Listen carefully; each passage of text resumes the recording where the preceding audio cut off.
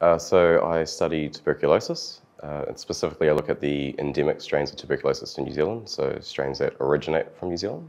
So New Zealand is a low TB burden country, but we do have about 300 cases every year. So these endemic strains are ethnic, host specific, so they have only been found in Māori and Pacific.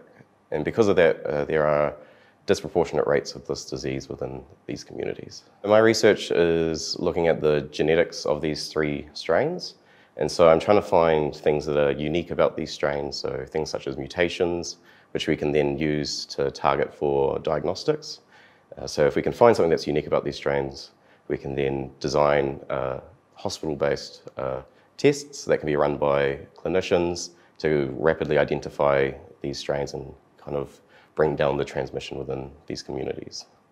So I hope the work that I do will contribute to combating the rates in New Zealand. So I would hope that the rate of tuberculosis in the Pacific, which hasn't improved at all recently, can start to go on a decreasing trend. And so eventually we'll see lower rates of tuberculosis and overcome this disproportionate impact on the community.